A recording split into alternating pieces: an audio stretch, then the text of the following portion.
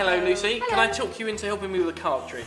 I think so. Your options are limited. The doors are locked anyway. There's no escape. All right. So this is a very simple sort of card trick. We're going to take out the 4 aces before we start. So we've got those here. And have you ever heard of misdirection? It's the kind of thing that magicians sometimes use. I don't know what it means? Not in magicians' terms. All right. Okay. Fair enough. Oh, that intrigues me. I'm not sure. I'm not sure what's happening here.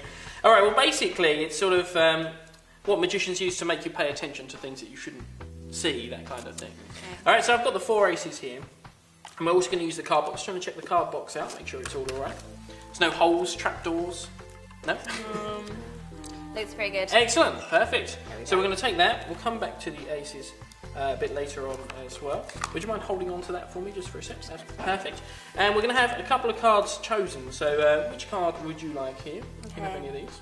I'm going to go for this one. 7 of spades. Excellent. We'll place that down here. And would you like to sign your name or a little doodle or anything like that? And would you like a red card? As Natalie chose a black one. Which one would you like? You're very particular. The Queen of Diamonds. Queen of Diamonds is perfect. Excellent. And would you put a doodle on there or a name? You put the card box down for a second. That's great. Excellent. That's it. So now these cards are unique and the only ones like this in the world, unless you've signed cards before. I don't know. Yeah. Is that fair? Yeah. Excellent. Sell these once we've gone. Oh, eBay. I see. Yeah, you're probably right. Or on the Magic Cafe. Can I take this pen? That's great. Excellent. And the idea is we're going to take these cards and I'm going to give them a little bit of a mix-up and then they're going to go into the card box with the aces. So let's give them a little shuffle around. Hopefully you don't know which one's which. And I'll pop them both into here with the aces as well. Can you keep hold of that? That's excellent. And do you want to do the box up just to make sure that I can't cheat too much? Now, would you believe me if I said I could make your cards, both of your cards, vanish from that card box just by clicking my fingers? No, I don't. No? Okay. No. And you're actually right. I think you're completely right. So this is where I'd need something to direct your attention away from the card box. So I'd need some misdirection, which I have just here. Oh, sorry. No, it should be that way. So misdirection, you see? And then as you were looking at the cards, I actually managed to do the move.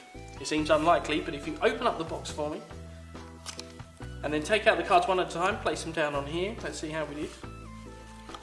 We've got 1. First ace, perfect. Little drum roll. 2 aces. 3 aces. 4 aces. And that's it. You can check out the box, there's nothing left.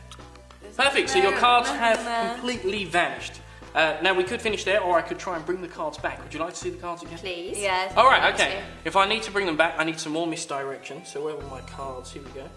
And I think this should be just enough misdirection to bring both your signed cards right back. Oh my god. What? Check them out, make sure they're all okay. What? Oh, that's. Oh, I'm speechless. Excellent. Absolutely speechless. I don't get how it's like that. At all. Why is it not got If you back? think that's strange, I have no idea.